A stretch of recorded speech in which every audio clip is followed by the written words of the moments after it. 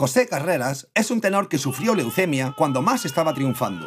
Para celebrar su vuelta a los escenarios y recaudar fondos para su fundación, Pavarotti lo convocó a él y a Plácido Domingo para realizar un concierto en la víspera de la final de la Fifa, ya que a los tres les encantaba el fútbol.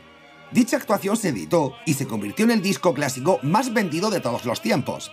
Como a nivel comercial fue un pelotazo nunca visto en la música clásica y ganaron muchísima pasta, repitieron la misma jugada en las tres finales siguientes.